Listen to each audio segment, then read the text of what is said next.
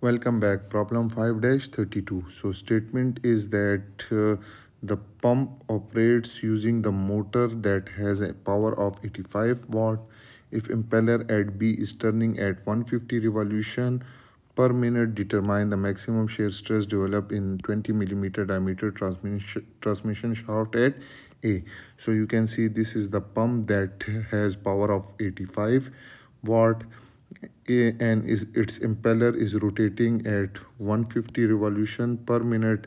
So determine the maximum shear stress in the 20 millimeter shaft transmission shaft at A. So let's start with the solution. So we have been given that the power of pump is equal to 85 watt, clear, and it is turning with 150 revolution per minute, and diameter of shaft A is equal to 20 millimeter, which is equal to 0.02 meter, and radius C will be equal to dA divided by 2, which is equal to 0.01 meter. Okay, so what we have to find is that we have to find the maximum shear stress developed in shaft A. Okay, so let's solve it. We know that power is equal to torque into angular velocity. So angular velocity is equal to, here we have 150 revolution per minute. So 150 revolution per minute will convert into radian per second. So we know that 150 revolution per minute when converted into radian per second. So 150 and 1 revolution is 2 pi radian per revolution, clear. So also we have here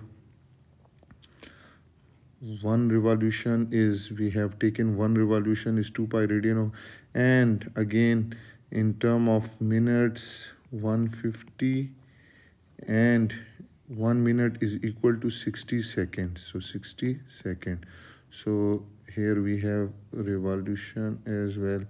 So this will cut with this. So we will left with angular velocity will be equal to 5 radian, 5 into pi, 5 multiplied by pi radian per second. So now power is equal to torque into W, angular velocity. So from here we know that torque is equal to power divided by angular velocity.